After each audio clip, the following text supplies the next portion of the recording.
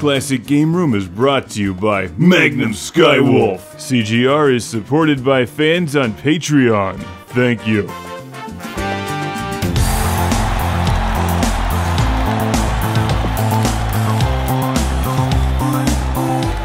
Welcome to Classic Game Room, where I bring you ninjas and Sega. Before there was a revenge of, there was just Shinobi on your Sega Mark III. I like how he walked out from behind his own game cartridge there in the opening shot. From 1987, it's the Sega Mark III version of Sega's arcade game, Shinobi, the first one. The first of many. And definitely one of the more challenging ones. This game is tough. Shinobi will put you in your place. You've heard games described as NES hard, right? Well, that's Shinobi, even if it's on the Master System, or the Mark III in this case. Same thing. It's NES hard. This is one of these games that I like, but I'm not any good at. And it doesn't help that the first boss is like the hardest boss in the game. I don't know what I was doing wrong, but getting past this guy seems to be random. I think my favorite part of the game is the sound effect he makes while jumping. I wish I made that sound effect. That'd be fun, I'd jump everywhere. Shinobi is pretty basic compared to its impressive sequels like Revenge of Shinobi, Shadow Dancer, and Shinobi 3. It's an extremely rigid game, one that benefits from level memorization. The enemies don't really move around a whole lot. Eventually, I think you'll find the greatest challenge is the end bosses.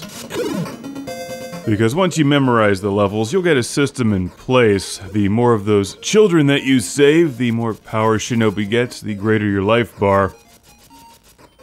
Because as we all know, Shinobi fights for the children of the future of the world. One of the things with Shinobi is that you want to try to take out as many enemies from a distance as possible. If you get surrounded, it's easy to take damage, and then you get knocked into an enemy, and then you just get knocked right back into the same enemy, and until you're dead. So what I like to do is just try to kill everything before you even see it. Just throw a knife and then walk after it.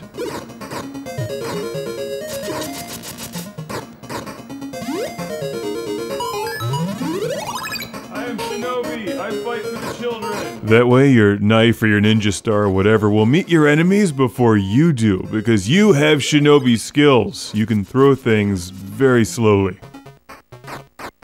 Speaking of Shinobi skills, if you're a real ninja, you should have no problem with the bonus stage. If you rescue a certain number of children, you unlock the bonus stage. Throw ninja stars at the ninjas jumping towards you. I'm not sure I've ever actually completed this level.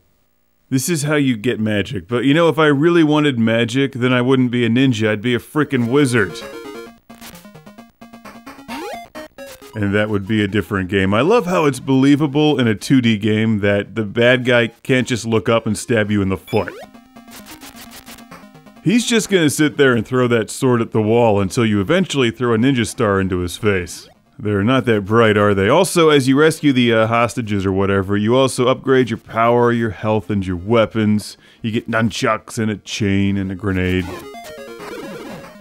Shinobi's a good game. I personally prefer the Sega Genesis ones, like The Revenge of Shinobi. If you've never played a Shinobi game before, start with that one on the Genesis or the Mega Drive. But the first Shinobi's really good too. It is super old school. So if you're collecting for the Master System or the Sega Mark III, you'll have no problem finding this game. It's really cheap out there. It's easy to find. And I've got a Classic Game Room shout out and thank you to send.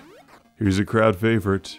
Going all the way to Chris from Jersey City, New Jersey!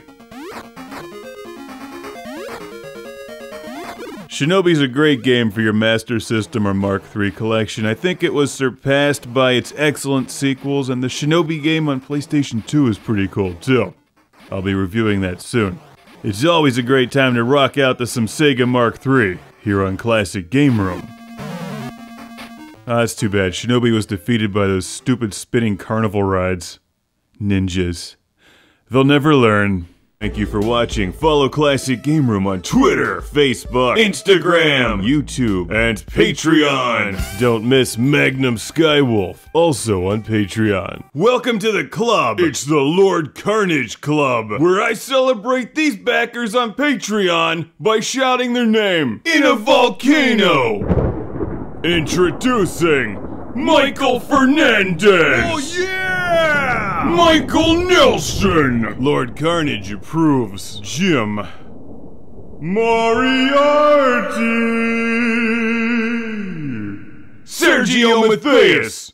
Hergert. Jason from Kamloops, British Columbia. Fizzy. Signal. Al Stiver. Sean Zoltek. I'm just kidding again. Sean Zoltek!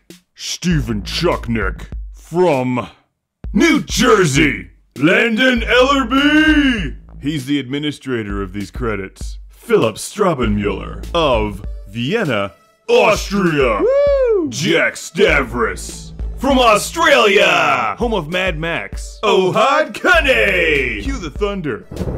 Jeff, Captain Dauntless, Breyer, Rick DeBarros. Out of sight. Will. Kid Shuriken Fatality.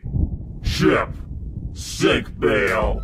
That was too evil, wasn't it? Let's try that again. Ship Sink Bail. See you next time on Classic Game Room. Thanks for watching.